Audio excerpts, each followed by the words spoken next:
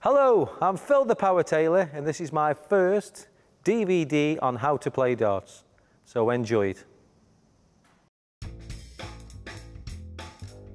Me personally, what I do, I get a line straight the way down from the middle of the treble 20, through the bullseye, through the treble 3, straight the way down, and that would be the centre there. Aim, pull back, fire, aim, pull back and fire, all the time. And that's what's going through your head. You've got to start from there. It's not just about this.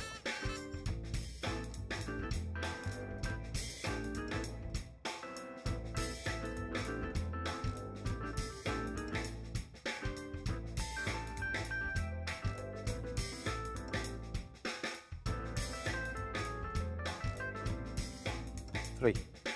So if you can zoom in, there's my grip.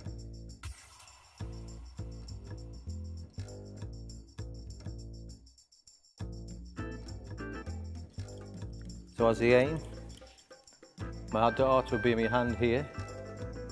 So it's aim, fire, and then it's that. So you're not looking where they are, you're looking at your treble 20, fire, it's there, aim, fire. So it's there, and I seem to tuck it a little bit in my body there. Like. Not too hard, but just nice.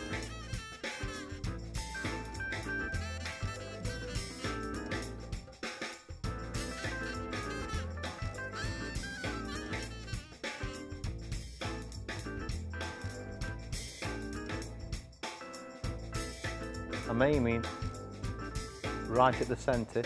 So if I'm aiming for treble 20, I'm aiming right for the centre, treble 20.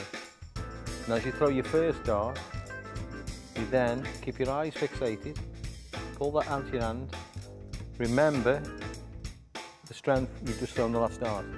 And that becomes like a muscle memory. Once you practice, you'll find your range, what will suit you better. But if you can sometimes experiment, maybe make it longer or make it shorter, but you'll have to find whatever suits you. People are different. Some people have long arms, some people have short arms.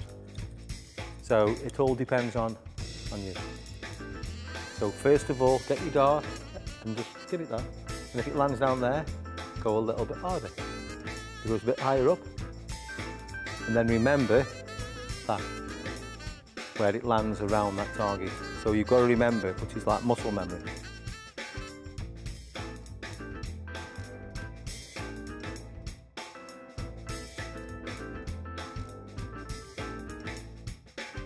Some people throw it really, really hard because they use a lighter dart. So you have to find out which one suits you. And that's, unfortunately, costs sometimes a little bit of money in the UK because you have to keep buying different sets of darts until you find the right one that suits you. Like throwing a ball, like throwing something soft through the air. Like if you're going to throw some paper at somebody, nice and steady, think like a feather. If you do this, your dart will.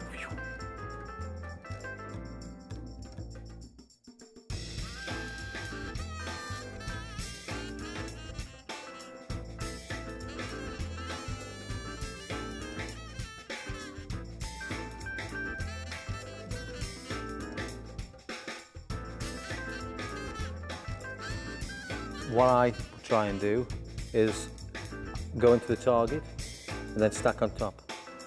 So you put all three together. So you use the dart as a guide. So if it goes just under the treble 20, then I can use that dart and sit on top of it.